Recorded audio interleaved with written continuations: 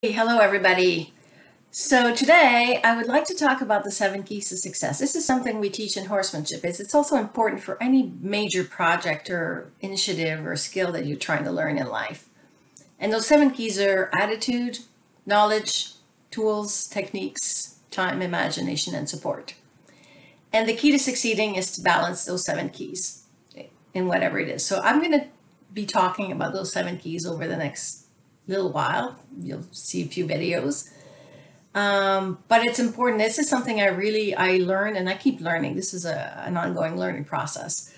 That those 7 keys are so important. And if you're missing one of the keys, then your project you're gonna be struggling with your project, or you're learning. You're not going to be moving forward as fast. So if you're challenged in a project right now, think about the keys and which one is missing, and go and get it. Have a great day.